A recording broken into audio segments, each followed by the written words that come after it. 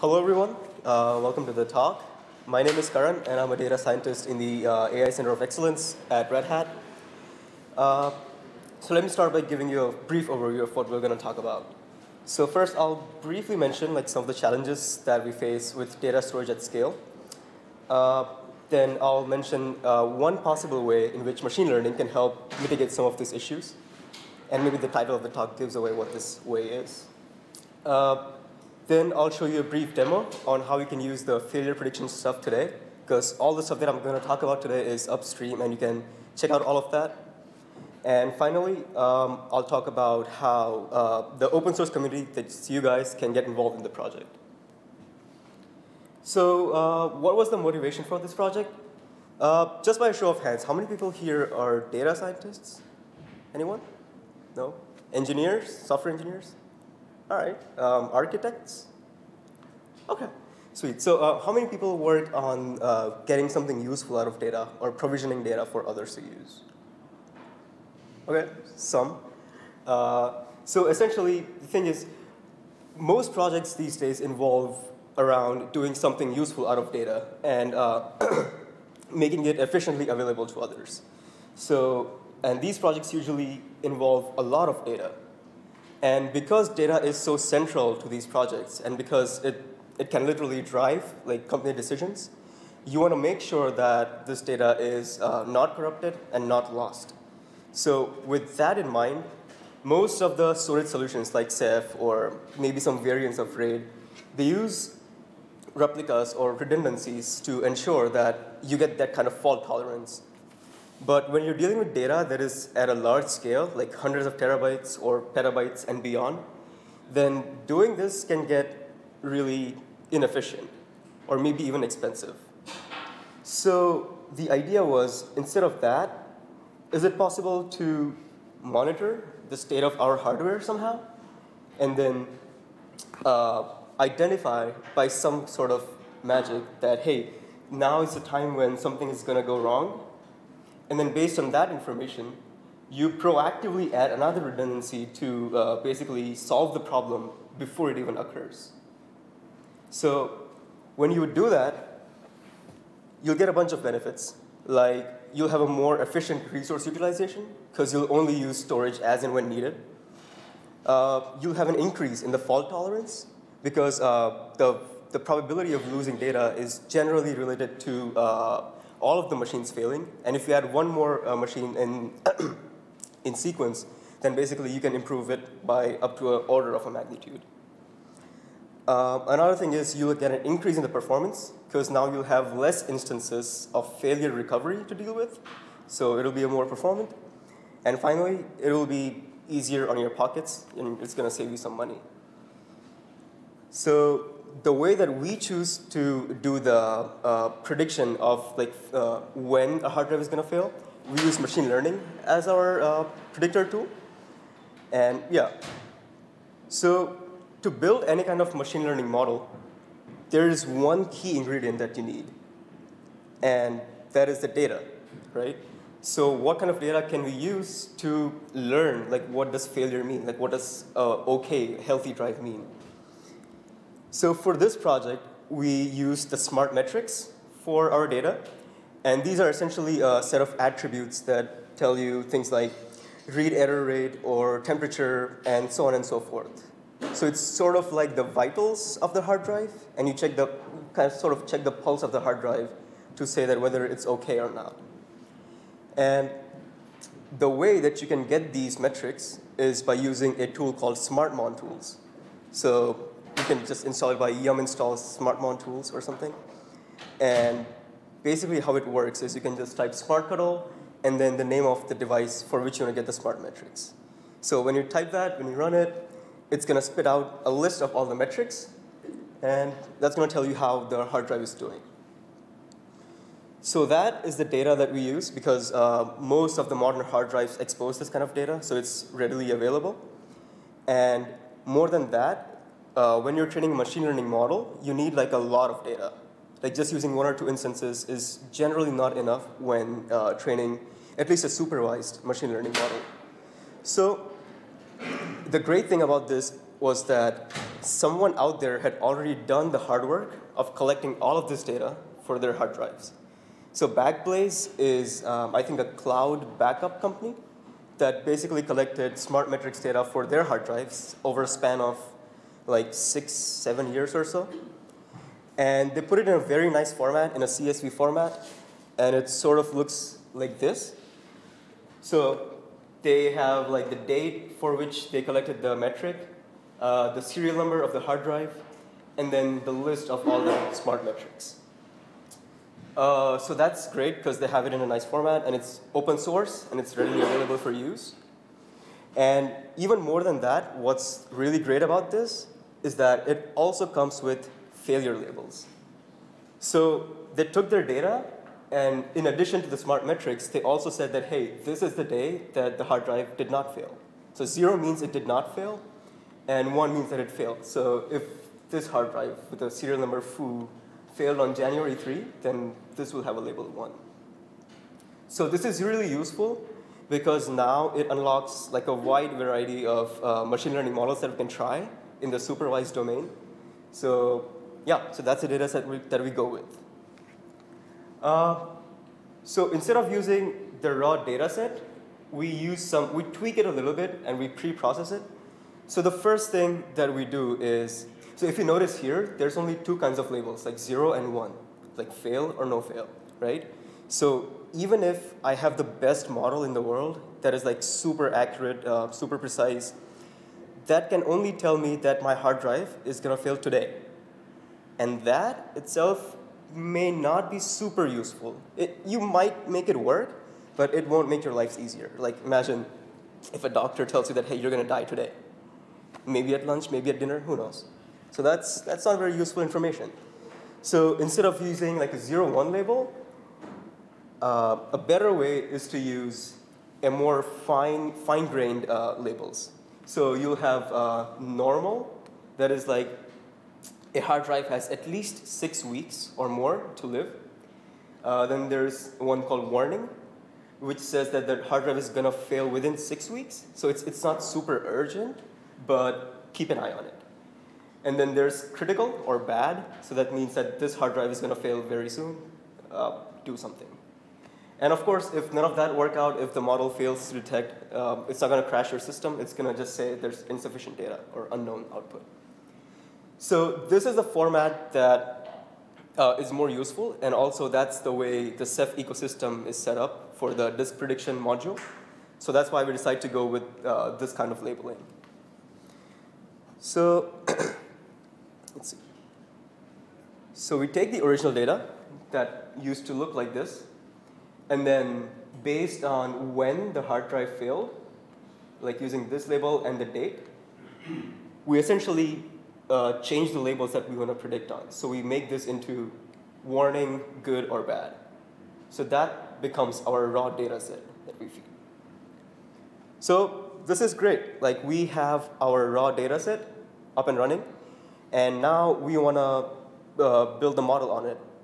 But as most data scientists, I think, will tell you that you cannot just take the raw data and simply shove it into a model and train the model to do something with it.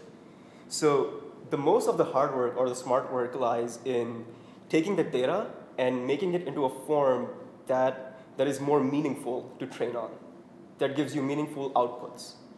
And another thing is that you want to design a pipeline that can accommodate training this kind of data. So in our use case, let me show you the kind of training setup that we have. So there was a bunch of things that we have to consider while setting up the training pipeline and the pre-processing pipeline. And some of these, for this particular project, were the data set size. So the Backblaze company has been collecting their data for like a long time. And like approximately 1 year of data corresponds to roughly 10 gigabytes of CSVs. So if you're resource starved, or yeah, if you're resource starved, then this is not a great data set size to work with, and it might give you problems. So you might still be able to do it, but it will be super slow and inefficient. So one way, and probably the most obvious way to deal with this, was to change the way that it is stored. So as it is, the backblaze data set comes as CSVs.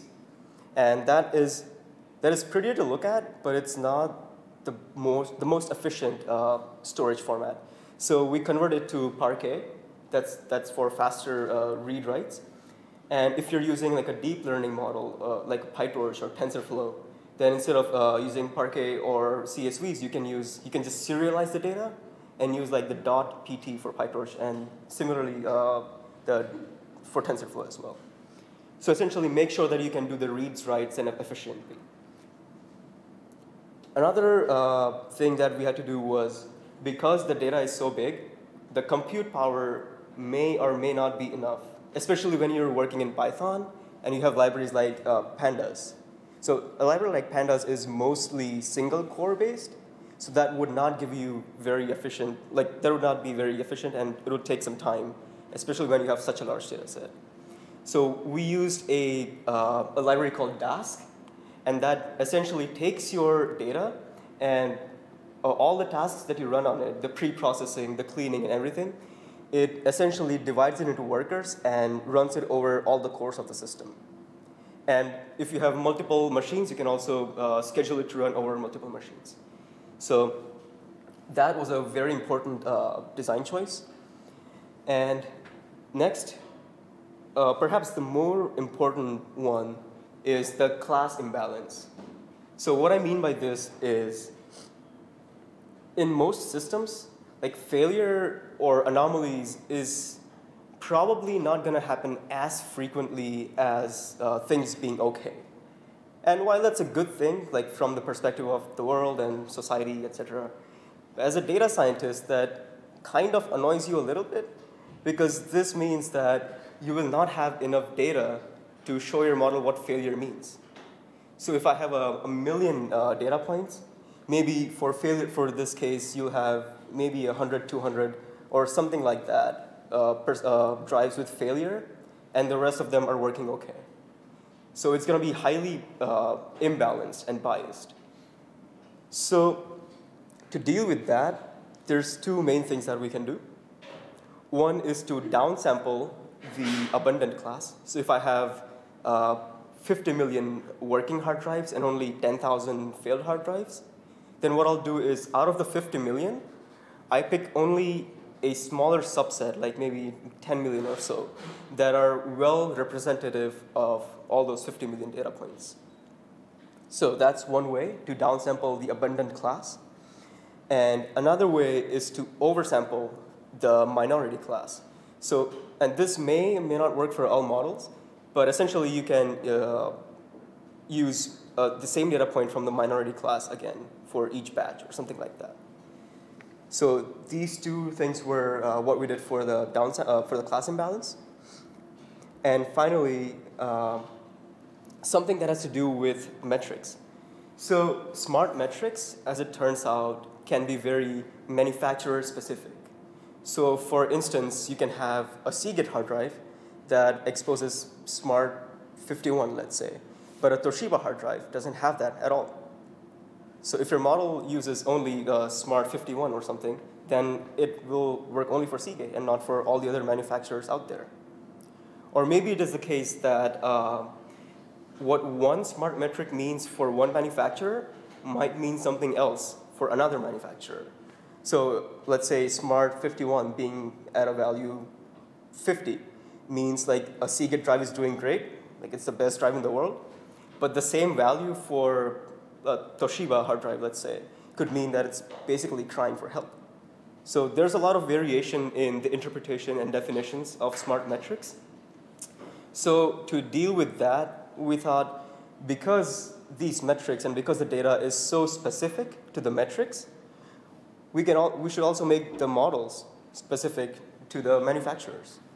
So what I mean by that is, basically we have one model to predict stuff for Seagate, one model for Toshiba, one for HGST, and so on and so forth.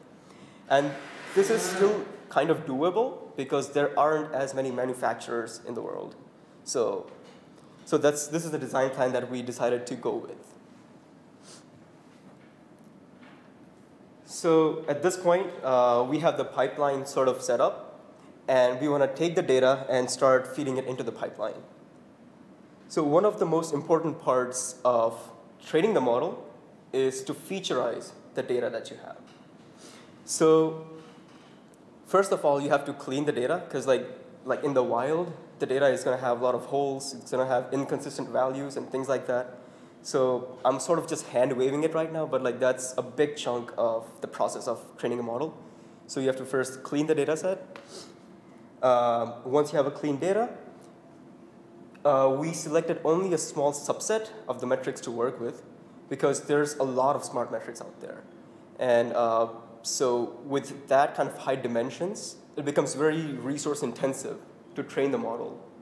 And even so, even more than that, it becomes more difficult to find models to train on, because the concept of distance in high dimension is not very well defined for some metrics. So having a lot of features can be a problem. So that's why what we did was we read some previous research. We read on the internet about the domain. And we also looked at some of the analysis that Backblaze had done. And based on all of this information, we took a small subset of the features that we want to train on. So now, once we have the features, we wanted to go beyond just using the features as is. So as it turned out, in the Ceph disk prediction module, we have up to 6 days of, exactly 6 days of data available at inference time. So we thought, instead of looking at just today's data to predict the health, why not look at the sequence? Why not look at the whole 6 days of data and look at the behavior of how it changed over time? So we tried to characterize this behavior over the 6 days over time. So essentially, for each time point, we have a window, and we look at the 6 days before it, and we try to characterize how it was. So we look at the mean value over the last 6 days, the standard deviation of the metric, and the coefficient of variation. That's sort of just a ratio of the two. So instead of looking at just a metric, just a number, you look at the behavior of that number over a period of time. So now we have our clean data. We have downsampled the number of features. We have downsampled the data. And we have featureized all our metrics. And at this point, we are sort of at the stage where we can just start feeding it to different kinds of models and try to see how it does. So this part is what I think is the easiest part of machine learning to actually fit the model. Because here is, so this doesn't involve that much work from the data scientist side necessarily, because this is just something like, from a library, you just call model.fit or something like that. So that's the easier part. So for this particular task, we tried a bunch of models, starting with the de facto or the go-to models for this. So things like SVMs or decision trees and random forests. And then we also tried some fancier models that build beyond this. So something like a XGBoost, gradient boosted decision tree. So it's like a tree, but fancier, made in a fancier way. We also slightly explored deep learning techniques. So something called long short-term memory. And yeah, but we didn't go too much deep into it. And in a minute, it'll become clear why. So with all our experiments, we found that what worked the best within what was possible was just a random forest. So a random forest is essentially a collection of decision trees. So, and a decision tree is essentially a set of questions the model asks to arrive at a conclusion. So is smart metric 10 less than 5? Yes, then go here. Is smart metric 50 more than 70? Then go here. And then sort of trickles down into a decision. So that's hence what is called a decision tree. And a collection of those is a random forest, which we found to work the best with some limitations. So the limitation that I've been talking about that what prevented us from trying other, or going after more fancier Python libraries and things like that, is that at the end of the day, you want this model to be integrated upstream, right? You don't want it to just sit in some repository and sit there and look pretty. So the thing was, with upstream integration, not all Python packages work well for that. There's a limited set of packages that we can use to build models that can easily integrate with what already exists in the Ceph ecosystem. So because of that, we didn't experiment too much with things like deep learning and so on, because it's a little bit more difficult to get it upstream. So within that realm, we found the random forest things to work the best. And so one more thing is the results, at least from my personal opinion, it's not something that is out of the world. It can definitely get better, but it outperforms the sample model that is already upstream. So it's already an improvement over what we already have. So that's one key win. And another key win was that all of this, like all the data set, the model making and everything, is completely open source, as opposed to the one that is upstream, which is sort of like a black box to us. So with that said, there's always scope for improvement on the results. So speaking of results, let's speak of results. So usually when you have such an imbalanced data set and an imbalanced problem of failure, when you have one class dominating the data set and a very small percentage forming the rest of it, you cannot use accuracy directly as your performance measure. So you use something other than that called recall and precision, which I'll get to in a minute. And so the recall is basically that of the data points or of the hard drives that were actually good or that were actually bad, how many did my model correctly identify as being good or being bad? So in that respect, we were pretty close to ProphetStor, and in some case better than ProphetStor. And yeah, so this is done on a subset of data that neither of the models has seen before. So it's as fair as it can get with the data that is already available to us. So that was our metrics on this. And another metric that we used to evaluate the model was precision. So when my model says that, hey, this hard drive is going to fail, then how likely is it that that hard drive is actually going to fail? How precise is my model? So in that respect, our models were almost always better than the ProphetStor models, like you can see here. And in some cases, like the warning class, it significantly outperformed the ProphetStor models. And the thing that is something to highlight here is that it works especially very good with the warning and the fail, the bad class. So essentially, it does very well where it matters the most. So with that said, I want to show a small demo on like how you can get this set up on your Ceph cluster, how you can use a predictor model, and run it today.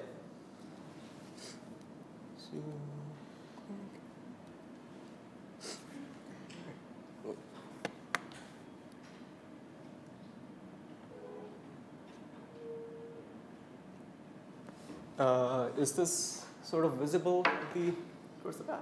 Yeah? Oh. Full size. Oh, yeah. The thing is, it won't, I don't think it will actually go full size. It'll just add the black. But, oh well. Maybe Control-Shift+. What? Control-Shift+. Let's see. Awesome. Contributions. All right. So let's hope this goes over. All right.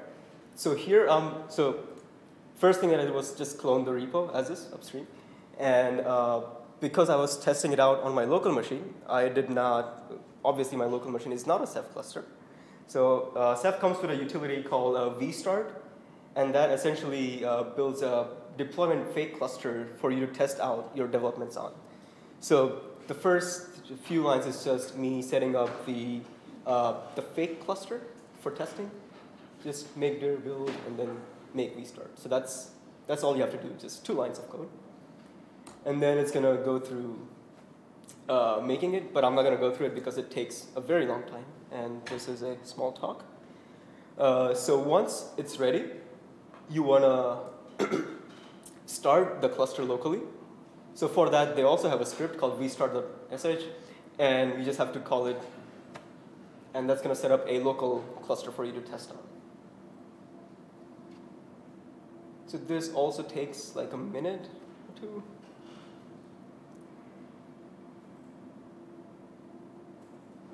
But it's a super useful utility to have.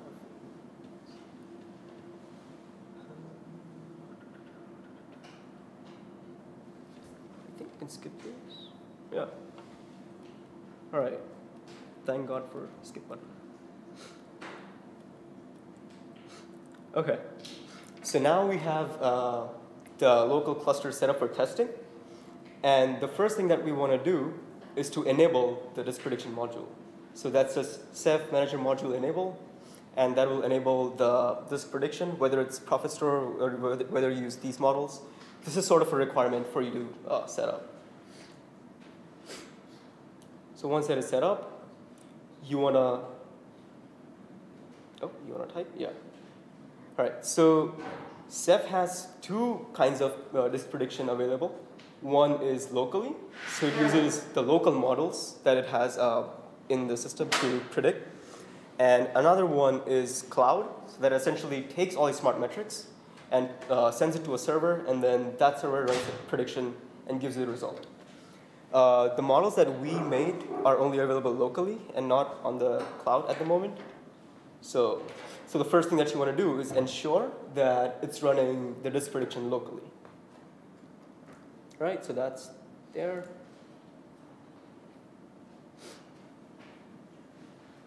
OK. So once that's active, so the next thing that you want to do is, although we're confident in the models, we don't impose that on the user. So by default, the models that are gonna be used are the ones that are already upstream, the ProphetStor models. But if you want to change the models that you use, you can just set a config variable in Ceph that is predictor_model. So we can set that model to Red Hat. For the lack of a better name, we chose Red Hat. And then once that is set, it's going to use the models that we built and then use predictions from those. So that is pretty much all the setup that you need. So once you have that set up, you're free to run all the predictions and have fun with it. And the way to do that is, so Ceph and then disk, is it disk predict or device life expectancy predict, and then the name of your device or the name of the hard drive that you want to run the prediction on. So something like that. So in this particular instance, it did not give a very useful prediction, just as unknown. So you were already here, you're back where you started. But I tried both the models, and both the models give the same prediction, which is unknown. And maybe it's not so much interesting running it locally, but yeah, it's out there, you can do it, and hope that it works. So that is the end of the demo. And if you're doing it locally on the fake cluster, then you also have to do one additional step, which is to make sure that you shut down the cluster, otherwise it's going to eat resources. So it also has a script called stop.sh. Just run it. And yeah, I think that was all for the demo. OK. All right. So as you probably saw, it's a great model. But it's definitely not the end goal that we want to have. And in fact, at least as I see it, it's more of a starting point from where you want to go. And the goal of the project was to enable development on this and iterate again and again on the models. So let's talk about how you can contribute to this. So a core part of the project was a bunch of notebooks, Jupyter notebooks. And if you're not familiar with these, it's a format in which you can run, in which you have these code blocks, which have Python code, along with some fancy outputs, pictures, and things like that. So we have notebooks that are designed for every step of the training pipeline. So you'll have one for exploring the data, getting used to it, and getting a feel of what it's actually like. Then there's a notebook for cleaning up the data, which is a very, or for, at least in this case, is a very hard thing to do. So there's a notebook for that, and then you can take the data, clean it, and then there's a notebook for pre-processing that clean data, and featureizing, extracting the features, and then feeding it to the model. And then finally, there's also some notebooks that take all of this and put it into like one thing. Even beyond that, we have something called a Kaggle-like setup. So my colleague, Michael Clifford, took the effort of taking all of that notebooks and essentially packaging it very nicely into this, this one Kaggle kernel.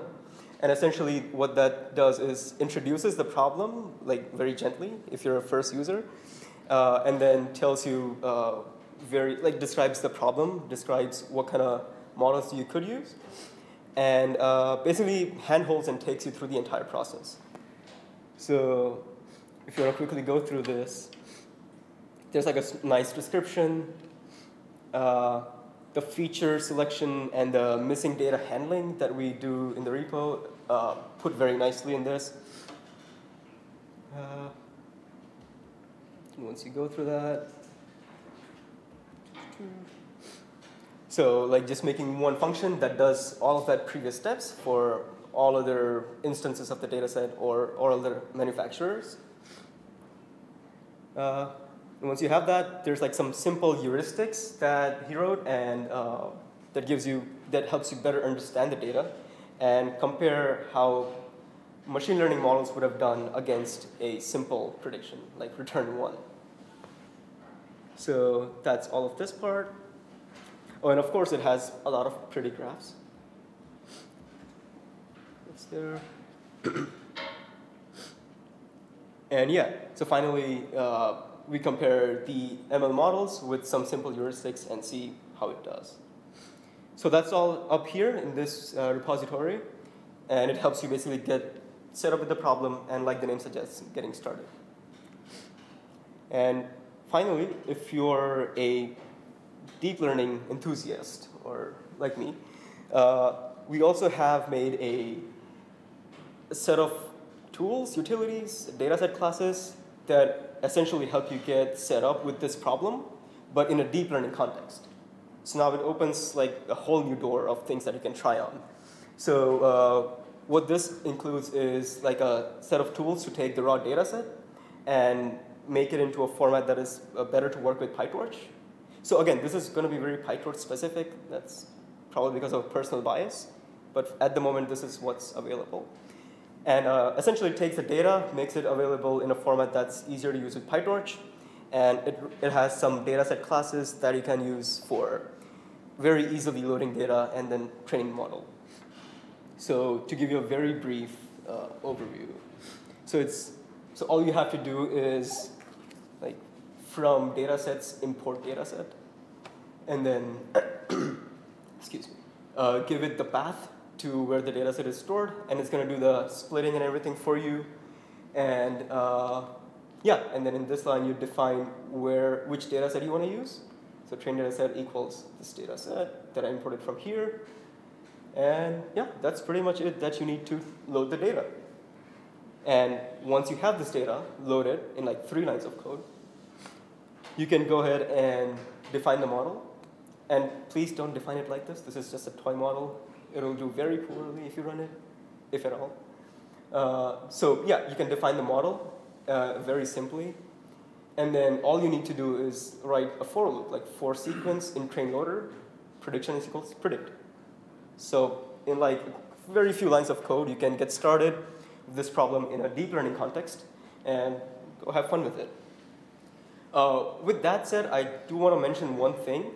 that because the data set is so highly biased, because there's like 99% data is of the successful or like working drives, and only 1% is of the failing drives. So deep learning models usually don't do very well on that kind of data, at least not when you use a very simplistic loss function. So this may or may not give you great results if you use it as is with the default loss functions and everything. But with this, basically, you don't have to worry about getting the data and getting it set up. You can focus on things that matter more, I guess. So yeah, so whether you're a data scientist who wants to go deep into the problem, we have notebooks for that. Whether you're just getting started, we want an easy path to the problem, we have those, the Kaggle kernel for that too. And if you're a deep learning person, we have that set up for you too. So yeah, that's pretty much all I wanted to talk about today. And yeah, I'll be happy to take any questions. Yes? So I read quite a few of those papers published by Marketplace, and the general gist of it, for me at least, is that smart is a very bad predictor for failure. It's a very good signal to tell you, yes, I already failed. I see. And what I've noticed is a good predictor of failure is when the performance of the drive is going down. Like a time for when the drive requires multiple times of rotational delay, like if you have a 7,200 RPM drive, if it takes like 40 and then 21 or like 36 milliseconds to read a given sector, and if that happens for multiple sectors, then you know that that drive really will fail in a soon basically. I see.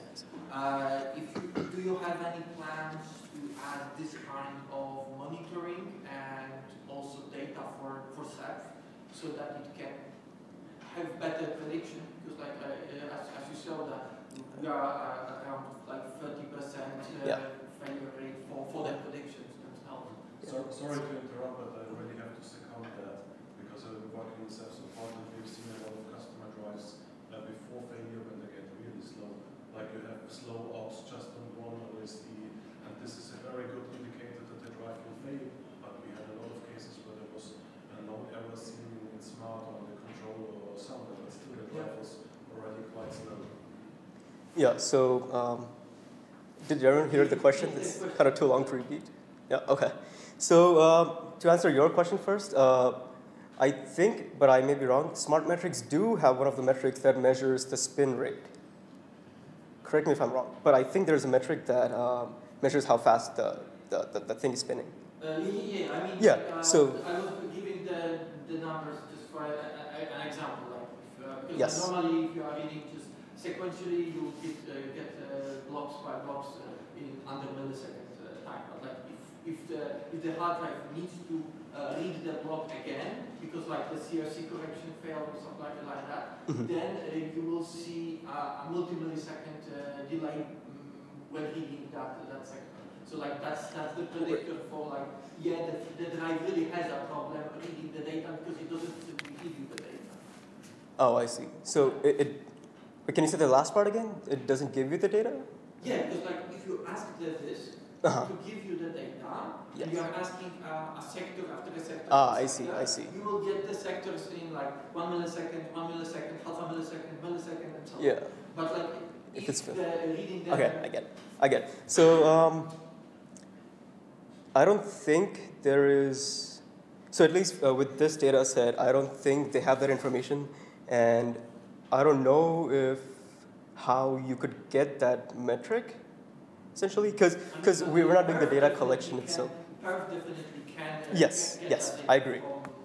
Yeah, but the thing was, we didn't actually do the data collection part. We were using the data that people have already collected and open source. That's my question. So, do you plan to add that to Ceph? Because like from what I've read in the research, that would be a bit good.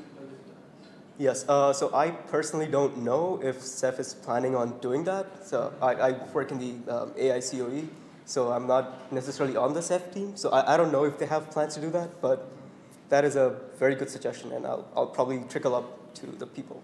Yeah, thank you. One of the challenges would be that this is the line latency that goes on for a specific OSD, but there are many reasons that could lead to a higher latency.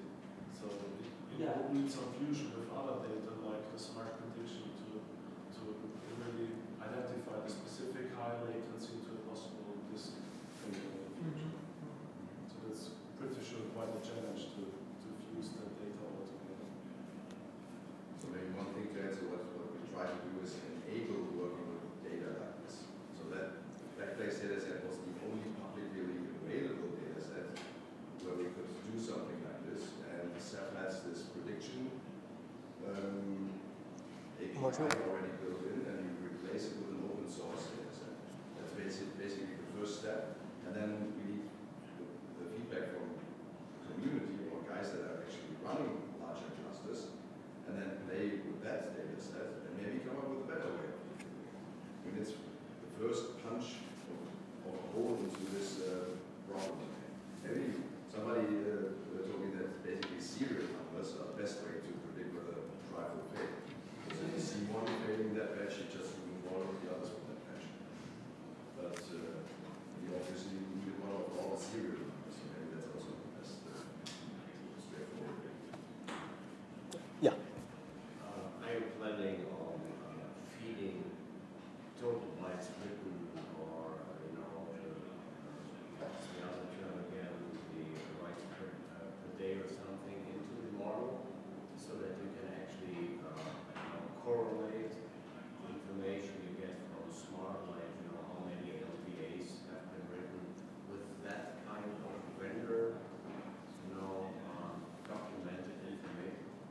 So the question was, are you planning on adding the number of LBAs written or number of bytes written as a as a feature on the data set, right? The drive writes per day is the other one. So basically, you've got the lifetime value as documented by the vendor, and how much data per day the vendor supports to be written, and that could be an interesting matrix to derive, this prediction kind of result. Yeah. So we tried half of what you said. So we tried to look at, I think you're mentioning power on hours, right? That's the lifetime of or like how long the drive has been on for. So in one of the notebooks that I showed before, we looked at that metric for failed versus working drives, and we basically found no difference in like when they fail. In fact, like if you run one of the notebooks, you'll see that most metrics, how they work is they're usually like doing okay, and then suddenly they fail. So we tried looking at that, and we looked at the power on hours too, but it did not provide any significant value. But that being said, we did not look at power on hours by day. So I'm trying to think if the model would. I'm pretty sure that this is powered on like 24 hours a day. It's the number of bytes that you do during a day that matters. Because yeah, exactly. this serves as a journal repository or bookstore. It'll receive a lot more bytes than say this that serves as just a regular database. And also, like, probably that's more, that would be more applicable to SSDs than to spinning graph. Because like for spinning graph, there really was no correlation in the research. That's an interesting point, because you've got all these type-specific variations. It's picking up this spindle, this Rust-related point. You might see flash type storage, which doesn't emit a single smart error at all. So the smart block is completely empty or doesn't receive any new entry. But the flash is accessible very slow, because the garbage collection in that device hasn't been implemented properly, that kind of thing, right? So you don't have any evidence, but the one he was pointing out, and used to come there, like, slow access. Yeah. Another So yeah, sure. Just before you go, so about the LBAs written, right? So I think Smart 241 or something, that is exactly that number of LBAs written. So that is already in the, yeah. But you don't feed Oh, yes. Yeah, it's not the ratio. Yeah. And you can raise like the orange flag or yellow or whatever. Yeah. Yeah, we do not do that. So I'm obviously not the domain expert, so I didn't know if that'd be like okay to do, or like what features should I be taking ratio of or playing around with. So did not add that and just took the metrics as is and featureized it. But yeah, maybe what you're doing could be a more powerful indicator. Yeah. And the second question? Can I deploy that kind of solution standalone without the Ceph context? Like I have this enormous single host with upscaled physical storage of these variation stringlets and flash, you name it. Can I deploy it there? So this was essentially written as a model to be used in the Ceph ecosystem, but at the end of the day, it's just a model. So it's just a serialized pickle file. So if you can run Python on the system that you want to use this on, then you can essentially, so you can take the model, feed it the same data that we are feeding, and if the data is same, then the model will work. So yeah. Any other questions? Sorry. Of course. For instance, in my career experience, drives, dying incidentally without showing any issues before. Like you had, for instance, a flaky port in a filer, and you had a split-second power outage, and the firmware couldn't quite cope with it, and the device went offline and never came back after racing. You send that off to the vendor, they do their, lab magic, and it returned, it's completely okay, right? That kind of thing, because there was a flaw. This is, of course, only a very small subset, I hope, right? Because in fingers crossed. But how do you go about that, or are you planning to go about that also? Which goes back to the general remark I already had, like feeding in that vendor information. You won't probably get that kind of vendor information that will have these kinds of outages. Can you say the last part again, the last thing? The last thing was, vendor information. That would involve, like the partnership with the vendor allows we have these kinds of, storage outages, like flaky power, and it went offline, never came back, even though the physical media was intact. I see. That kind of information needed to be fed into the system also along the lines of, TBW and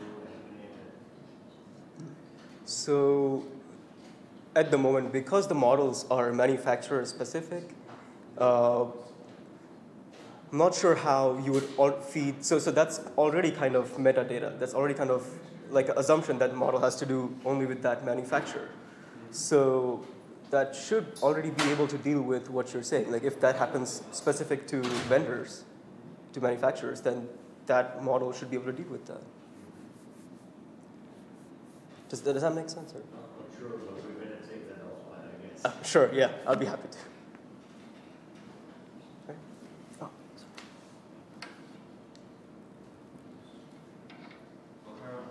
yes. All of us going to go through that GitHub repository and open an issue, get that information in there. Because it feels like, I know that person's needs inclusiveness, but it feels like there's a lot of knowledge that has grown over years and years and years. That is not simply being repeatable by the younger guy, which has basically no experience with storage systems. So That is true. I really love to see just opening an issue and drop that idea. It's like five lines of text. I think that is something that really helps get forward. Sure. So you think the second one? Yeah, the second The one. second one.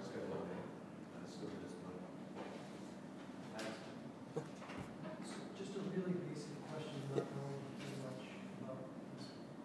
Now that the model has been trained and it's deployed, does new data get added to the model to continue to train the model based on failures that we've seen from customer environments? So I'm not sure. So So there's two answers to your question. So one is, does it get failure data from the customers? And the answer to that, I'm, again, not sure of, because I'm not sure what the Ceph team is planning, or if it is planning on collecting data from their instances. So I'm not sure if it gets from the customers, but as long as, as far as the retraining goes, yes, the models do need to be retrained, and there is no automated way of doing that right now. Like, you just require like someone to fetch new data from Backblaze every quarter and then retrain it. Yeah. As technology moves on in the storage world, Yeah. you get more data. Exactly. Yeah.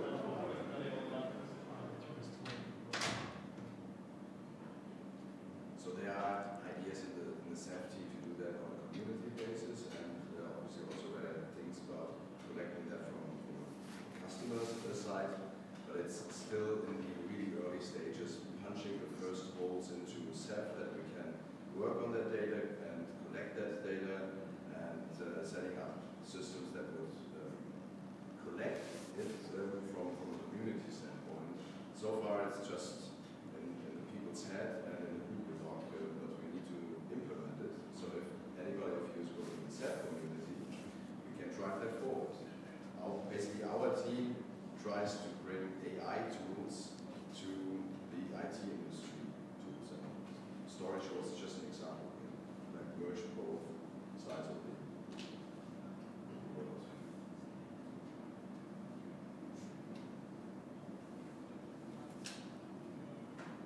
All right. Any more questions? Going once, going twice. Okay. Thank you.